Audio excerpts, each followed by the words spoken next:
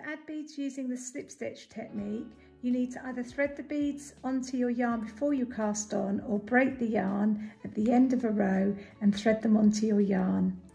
Thread up a fine sewing needle with cotton and knot the two ends together so you have a loop.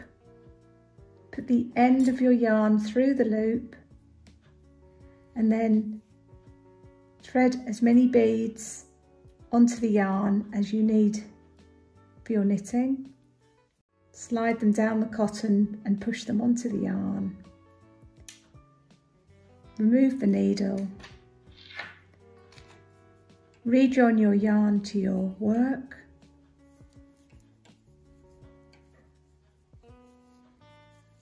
Knit to where you want to place a bead, and then to place a bead, you slide one bead up the yarn, bring the yarn forward to the front with the bead, slip the stitches if you're purling, take the yarn back but leave the bead in front of the slip stitch, and then knit the next stitch before pulling tightly to neaten the bead.